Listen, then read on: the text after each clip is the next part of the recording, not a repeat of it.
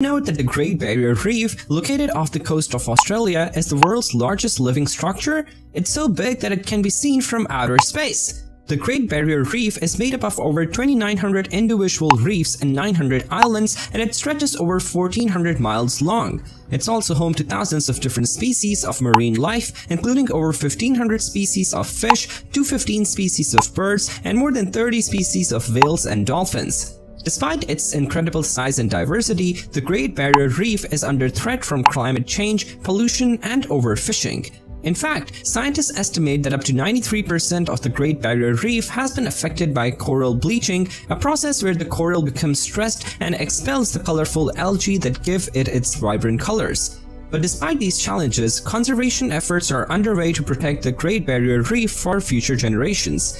These efforts include reducing carbon emissions, improving water quality, and limiting fishing in sensitive areas.